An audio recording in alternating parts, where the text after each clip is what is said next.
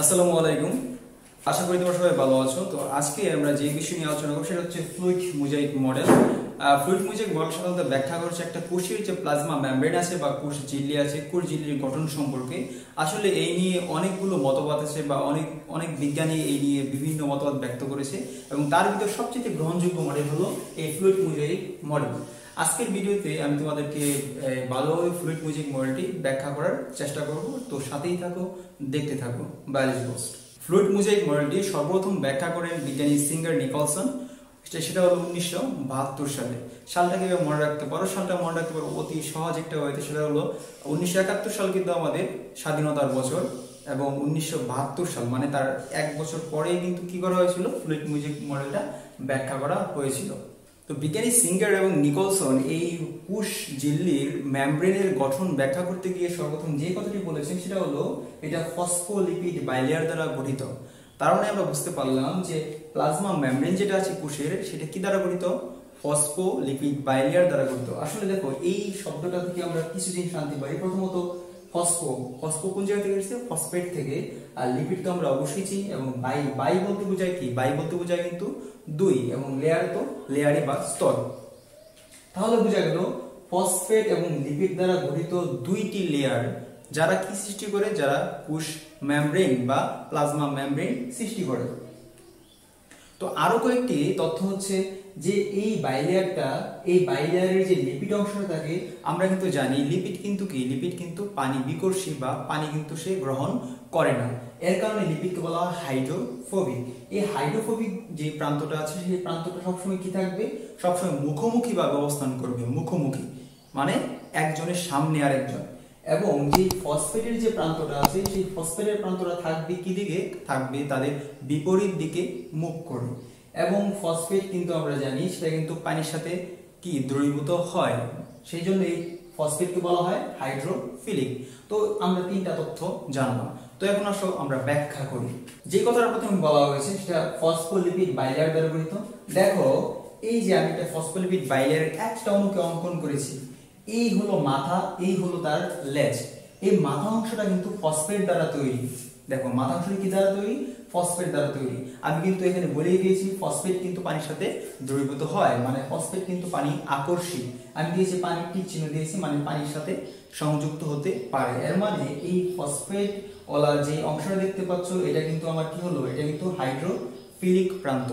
আর দেখো নিচের দিকে কি থাকে? নিচের দিকে থাকে তার লেজ অংশ কিন্তু তৈরি হয় লিপিড দ্বারা। আর আমরা জানি লিপিড কিন্তু কোন সময় পানিতে দ্রবীভূত হয় না। তাহলে লেজটা কি হবে? পানিতে দ্রবীভূত হবে না। আচ্ছা, এখানে যে কথা বলা হয়েছে যে লিপিড মুখোমুখি, ফসফেট গুলো বিপরীত প্রান্ত, এটার ব্যাখ্যাটা কি? এটার ব্যাখ্যা এই যে এখানে দেখো, এটা একটা কোষ ঝিল্লি। এটা কিভাবে কোষ ঝিল্লি হবে? আমি যদি অঙ্কন করি, এটা কিন্তু পুরো একটি কোষ। আমি শুধু এই অংশটুকু আলাদা স্ট্রাকচার অঙ্কন করার ট্রাই করেছি, তোমরা বুঝে থাকবে আশা করি। তাহলে এই পুরো অংশটি কিন্তু এরকম হবে। তো এই ক্ষেত্রে আমি বলেছিলাম যে লেজগুলো মুখোমুখি। দেখো, এই একটা অণু কিন্তু ফসফোলিপিডের একটা অণু। এরকম ফসফোলিপিডের অণুগুলো এভাবে বসে থাকে। দেখো, এর মাথা অংশ কিন্তু এইদিকে, আর এর মাথার অংশ কিন্তু এইদিকে। আর লেজগুলো কিন্তু পরস্পর কি আছে? মুখোমুখি। তাই বলতে পারি লেজগুলো আছে মুখোমুখি অবস্থানে। আর তাহলে মাথাগুলো কি অবস্থানে আছে? মাথাগুলো অবস্থানে আছে কি? বিপরীতমুখী। তাহলে আমরা প্রথম যে বলেছিলাম যে এটা মুখোমুখি থাকবে, এই যে দেখো মুখোমুখি অবস্থানে আছে। আর ফসফেট গুলো থাকবে কি? তার বিপরীত দিকে। মাথাগুলো দেখো বিপরীত দিকে আছে। তাহলে এটা অতি সহজে আমরা দেখে ফেললাম। তাহলে কিন্তু আমরা দেখে ফেললাম যে ফসফোলিপিড যে বাইলেয়ারটা আছে, এই যে বাইলেয়ার, এই দুইটা লেয়ার, বাইলেয়ার গুলো কিভাবে অবস্থান করে বা হাইড্রোফিলিক প্রান্তগুলো কোথায় থাকে এবং হাইড্রোফোবিক প্রান্তগুলো কোথায় থাকে। এখন আমরা দেখবো যে এই যে কোষ ঝিল্লিটা আছে, কোষ ঝিল্লিতে কত ধরনের প্রোটিন থাকে বা তারা কিভাবে থাকে। কোষ ঝিল্লিতে যে প্রোটিনগুলো থাকে তার অবস্থানের কারণে তিন ভাগে বিভক্ত করা হয়। এখানে কিছু প্রোটিন দেখা যায় যেগুলো এই যে লেয়ারটা, দুইটা লেয়ার দেখতে পাচ্ছ, একটা লেয়ার, যারা দুইটি লেয়ারই অতিক্রম করে থাকে। দেখো, এই যে প্রোটিন, এটা কিন্তু একটা প্রোটিন। এই প্রোটিনটা এই লেয়ার থেকে এই লেয়ার পর্যন্ত বিস্তৃত, এবং যে প্রোটিনটা এরকম দুইটি লেয়ার পর্যন্ত বিস্তৃত এবং খুব বড় হয়, এবং তাকে বলা হয় ইন্টিগ্রাল প্রোটিন। ইন মানে কিন্তু ভিতরে, মনে রাখতে পারো, ভিতরে মানে যে প্রোটিনটা ভিতরে প্রবিষ্ট থাকে তাকে বলা হয় ইন্টিগ্রাল প্রোটিন। পরবর্তীতে আছে যে প্রোটিনটা কোনো বিস্তৃত হয় না, শুধু উপরের একটা লেয়ারে থাকে বা নিচের একটা লেয়ারে থাকে, তাকে বলা হয় পেরিফেরাল। তাকে বলা হয় কি বললাম, পেরিফেরাল প্রোটিন। এবং আরেকটি প্রোটিন আছে যেটা লিপিড সম্পৃক্ত প্রোটিন। লিপিড এবং প্রোটিন সম্পৃক্ত হয়ে যেটা সৃষ্টি করে তাকে বলা হয় লিপিড সম্পৃক্ত প্রোটিন। তো তাহলে আমরা দেখতে পারলাম যে এই কোষ ঝিল্লিতে 3 ধরনের প্রোটিন থাকে, একটা ইন্টিগ্রাল, পেরিফেরাল এবং লিপিড সম্পৃক্ত প্রোটিন। এটা তাদের অবস্থানের কারণে নামকরণ করা হয়েছে।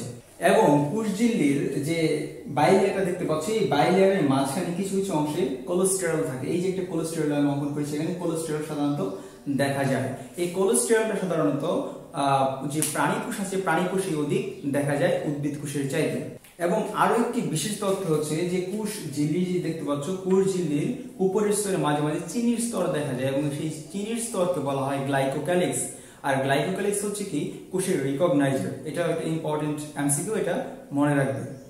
একটি কথা যেটা আমি এখনো বলিনি, যে কোষ যে ঝিল্লিটা আছে, কোষ ঝিল্লির যে মডেলটা আমরা দেখলাম ফ্লুইড মোজাইক মডেল, এখানে আরেকটি নাম দেওয়া আছে, একে বলা আইসবার্গ মডেল।